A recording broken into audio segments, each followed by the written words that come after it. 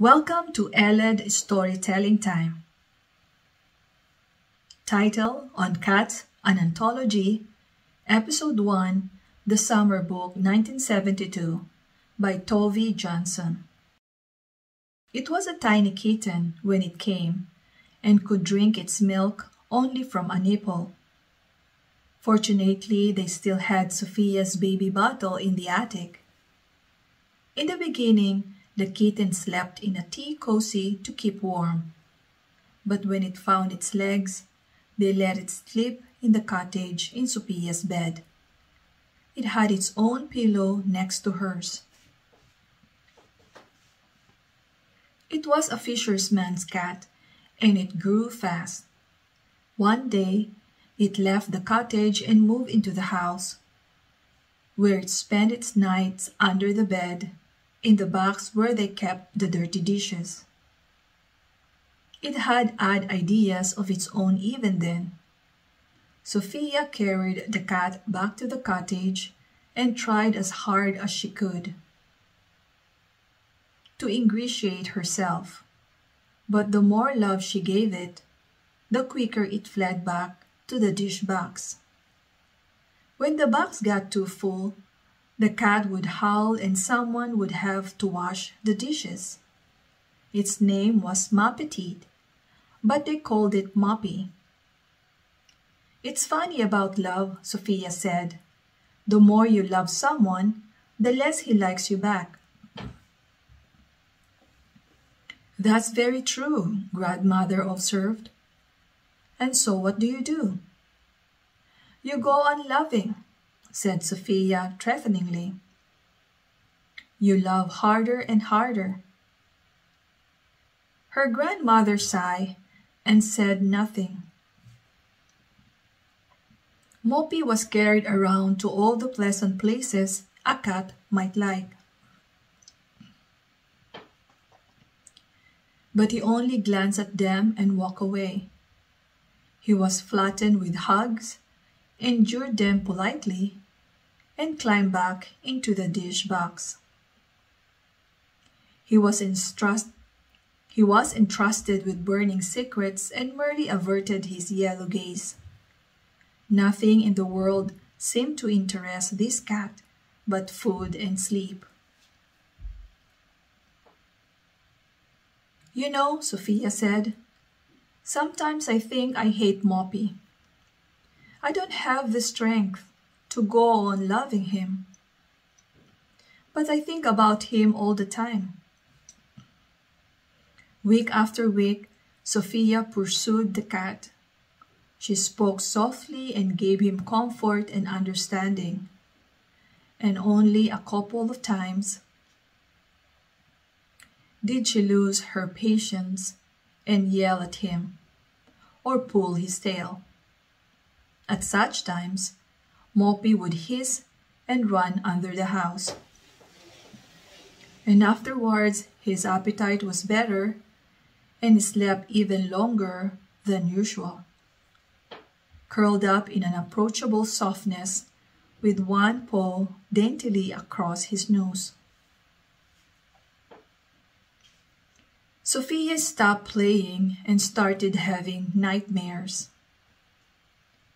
She couldn't think about anything but this cat who refused to be affectionate.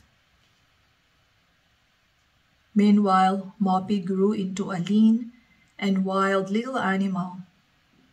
And one June night, he didn't come back to his dish box. In the morning, he walked into the house and stretched, front legs first, with his rear end up in the air. Then he closed his eyes and sharpened his claws on the rocking chair. After which he jumped up on the bed and went to sleep. The cat's whole being radiated calmness superiority. He started hunting, Grandmother thought. She was right. The very next morning, the cat came in and placed a small, dusky yellow bird on the doorstep. Its neck had been deftly broken with one bite, and some bright red drops of blood lay prettily on the shiny coat of feathers. Sophia turned pale and stared fixedly at the murdered bird. She sidled past Moppy, the murderer, with small 4 steps, and then turned and rushed out. Later, grandmother remarked on the curious fact that wild animals, cat for example, cannot understand the difference between a rat and a bird. "Then they're dumb," said Sophia curtly. "Rats are hideous and birds are nice. I don't think I'll talk to Moppy for 3 days." And she stopped talking to her cat. Every night the cat went into the woods, and every morning it killed its prey and carried it into the house to be admired. And every morning the bird was thrown into the sea. A little while later, Sophia would appear outside the window and shout, "Can I come in? Have you taken out the body?" She punished Moppy and increased her own pain by means of a terrible coarseness.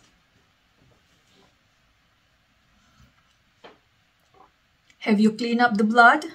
she would yell. "Or how many murdered today?"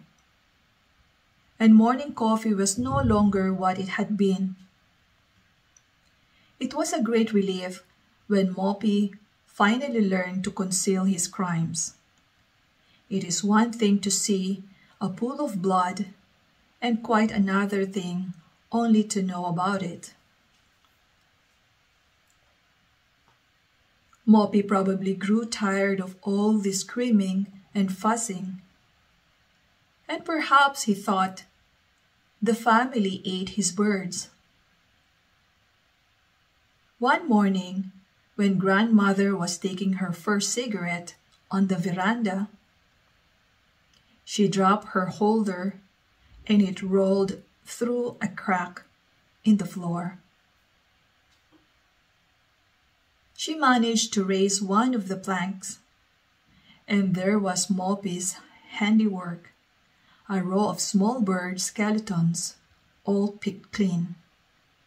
Of course she knew that the cat had continued to hunt and could not have stopped, but the next time he rubbed against her leg as he passed, she drew away and whispered,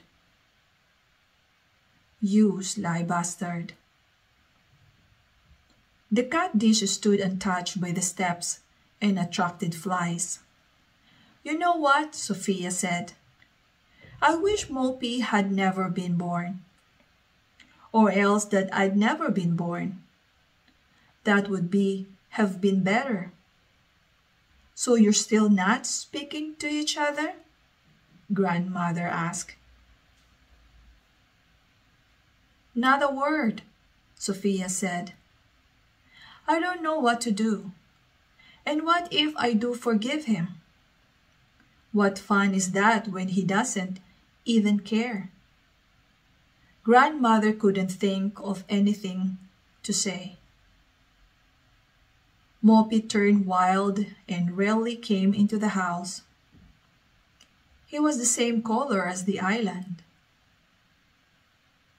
a light yellowish gray with striped shadings like granite, or like sunlight on a sand bottom. When he slipped across the meadow by the beach, his progress was like a stroke of wind through the grass. He would watch for hours in the thicket, a motionless silhouette.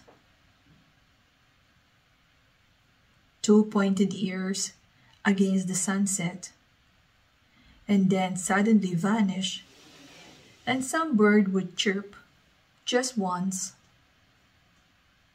He would slink under the creeping pines, soaked by the rain, and lean as a streak, and he would wash himself voluptuously when the sun came out. He was an absolutely happy cat, but he didn't share anything with anyone. On hot days, he would roll on the smooth rock, and sometimes he would eat grass and calmly vomit his own hair the way cats do. And what he did between times, no one knew. One Saturday, the overguards came for coffee. Sophia went down to look at their boat. It was big, full of bags and jerry cans and baskets. And in one of the baskets, a cat was meowing. Sophia lifted the lid and the cat licked her hand. It was a big white cat with a broad face. It could write on purring when she picked it up and carried it ashore. "So you found the cat," said Anna Overguard. "It's a nice cat, but it's not a mouser. So we thought we'd give it to some friends." Sophia sat on the bed with a heavy cat on her lap. It never stopped purring. It was soft and warm and submissive. They struck a bargain easily, with a bottle of rum to close the deal. Moppy was captured and never knew what was happening until the Overguard boat was on its way to town. The new cat's name was Fluff. It ate fish and liked to be pet. It moved into Sophia's cottage and slept every night in her arms, and every morning it came into morning coffee and slept some more in the bed beside the stove. If the sun was shining, it would roll on the warm granite. "Not there!" Sophia yelled. "That's Moppy's place." She carried the cat a little farther off, and it licked her on the nose and rolled obediently in the new spot. The summer grew prettier and prettier, a long series of calm blue summer days. Every night, Fluff slept against Sophia's cheek.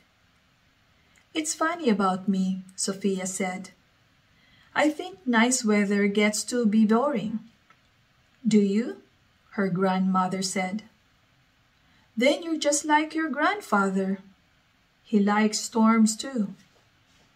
But before she could say anything else about grandfather, Sophia was gone.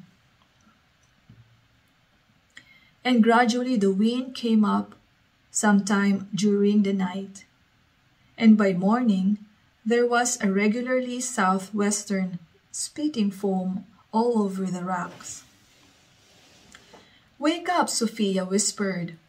"Wake up, kitty precious. There's a storm." Fluff purred and stretched warm, sleepily legs in all directions. The sheet was covered with cat hair. "Get up," Sophia shouted. "It's a storm." But the cat just turned over on its broad stomach. And suddenly Sophia was furious. She kicked open the door and threw the cat out in the wind and watched how it laid its ear back. And she screamed, "Hunt!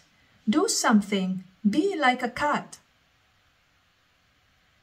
And then she started to cry and ran to the guest room and banged on the door.